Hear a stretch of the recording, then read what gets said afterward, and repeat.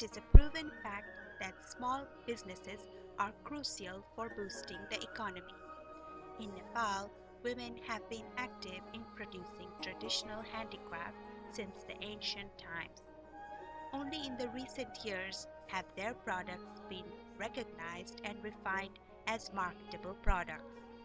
Most have developed to become successful enterprises that mainly export in foreign markets. However, there are many women who do not have a successful marketing team to help them advertise their products and improve the quality, meeting the market needs, and making use of their excellent craftsmanship. This video is created with the aim to become a marketing tool for these diligent small-scale crafters. In this video, I want to introduce Mrs. Chiranjibi Shrestha, who has been patiently creating traditional Nepali dolls for the last 14 years.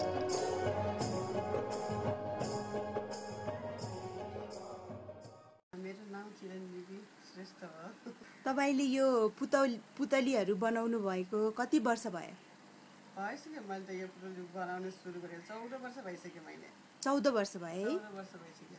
भनेपछि अहिले कुन साल हो?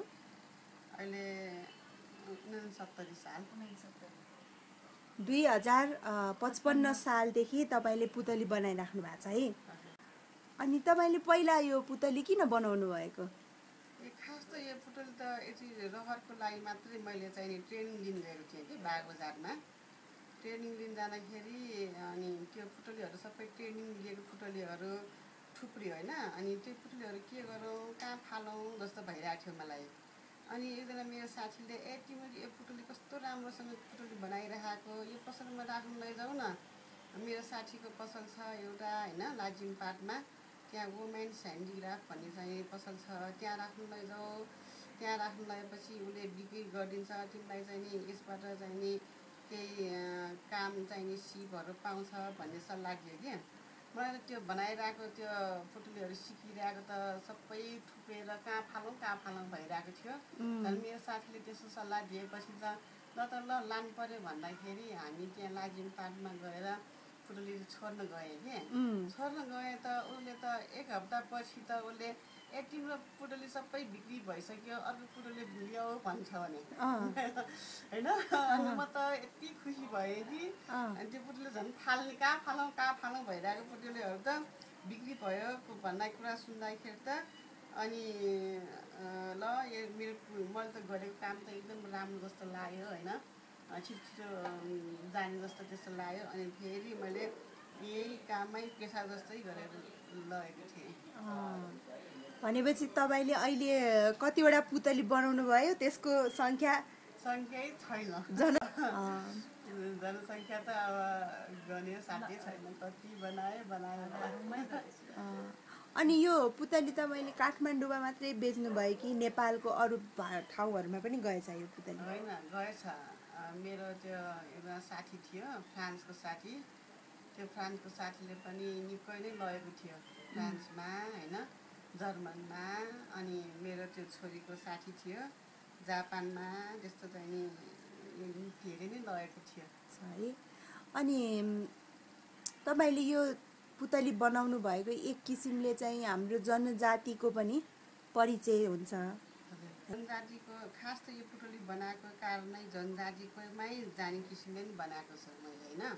अब हुन त चाहिँ नि अब जनजाति भनेको पुरानो ड्रेसहरू सबै लोप हुँदै गएछ। अब हामी चाहिँ जापानी भन्छौँ होइन, जापानीहरूको चाहिँ नि अहिले ड्रेस त्यति लाउँदैन। त्यसो लोप भएको चाहिँ नि भएको कारणले नै यो पुतलीबाट नै देखाइरहेको छु मैले वेशभूषाहरू। पुरानो मान्छेहरूले यस्तो लुगा लाउँछ होइन, अहिले त धेरै जस्तो सर्ट प्यान्ट लाउँछ होइन। अब साडी लाउनु पनि अब जापानीहरूले अर्कै किसिमको साडी लाउने होइन। त्यस्तो चाहिँ नि अब थारूहरूले चाहिँ यस्तो किसिमको लाउने भन्ने किसिमको यो जनजाति देखाउनको लागि नै यो खास पुतली तयार पारेको। भनेपछि यो तपाईँको पुतलीहरूले चाहिँ नेपाली जनजाति, नेपाली कल्चरलाई झल्काउँछ र मान्छेहरूले आफ्नो घरमा सजायो भने त्यसबाट चाहिँ ए नेपाली ड्रेस भनेको यस्तो रहेछ भनेर पनि थाहा हुन्छ। ए, अहिले अब मान्छेहरूले अब घर घरमा पुतली सजाउनुहोस् भन्नुहुन्छ कि के भन्नुहुन्छ तपाईँ? अब मान्छे होइन, यो हाम्रो चाहिँ नि अब लोप भएको पुतलीहरू होइन सजाउनु नै भन्छु म त। है हजुर अहिलेको बच्चाहरूले बार्बी डल खेल्छन् हजुर होइन। अब हाम्रै नेपाली पुतलीहरूलाई चाहिँ नि खेल्ने टोइजको रूपमा बनाउनु भएको छ कि सजाउने चाहिँ डेकोरेसनको होइन, रूपमा बनाउनु भएको छ? हजुर मैले त सजाउनेको रूपमा पनि बनाएको छु होइन, सजाउने पनि अनि खेल्नेमा पनि बनाएको छु।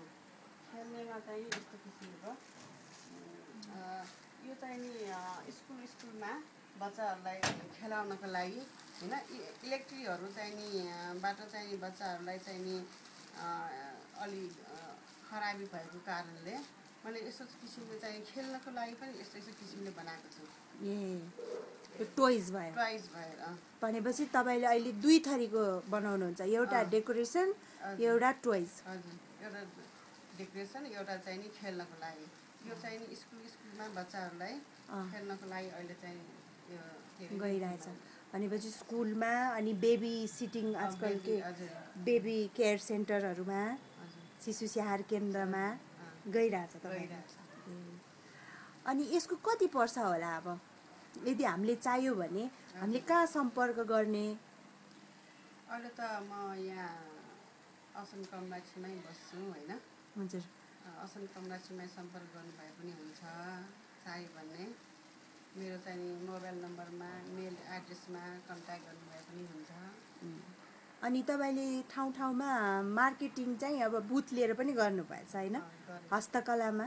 गरेको छु म, हस्तकलाको त मेम्बरै हो। ए त्यहाँ थाप्थुली हस्तकलामा त्यहाँ मेम्बर भएको म 12 वर्ष भइसक्यो। अब नेक्स्ट कहिले हुन्छ तपाईँको बुथ? कहाँ हुन्छ? हस्तकलाबाट चाहिँ नि मङ्सिर महिनामा फिगुरी मण्डलमा हुनु लागेको छ। कति गते हो? ए गरे त फिस गरेको छैन, मङ्सिर महिना भने मात्रै तोकेको छ, त्यो चाहिँ फिस भएको छैन। भनेपछि तपाईँलाई त्यहाँ भेट्न सकिन्छ? सक्छु। तपाईँको नाम फेरि एकचोटि भनिदिनुहोस् न। मेरो चिरञ्जीवी श्रेष्ठ हो। मेरो डल्सको नाम कल्चरल ह्यान्डिक्राफ्ट डल्स भनेर राखेको छु। कल्चरकै धर्काउने भएकोले कल्चरल ह्यान्डिक्राफ्ट भनेर राखेको छु।